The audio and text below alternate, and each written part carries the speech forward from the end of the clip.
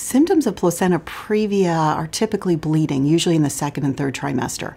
Most women won't know they have a previa. It's found incidentally when they have their second trimester ultrasound. Typically, women will have a routine anatomy scan around 18 to 20 weeks, average is about 20 weeks, and oftentimes the placenta previa is diagnosed at that time. They notice the placenta is implanting lower by the cervix or covering the cervix. But the good news, the majority of those will go out of become or move out of the way by late in the third trimester. So just because it's diagnosed incidentally on the ultrasound doesn't mean it's going to be there at the time of delivery.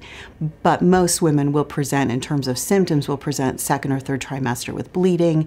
Usually it's painless bleeding, but bleeding itself from a previa will cause contractions, and so some women may present with contraction pain and possibly signs of preterm labor when in fact it's actually a previa.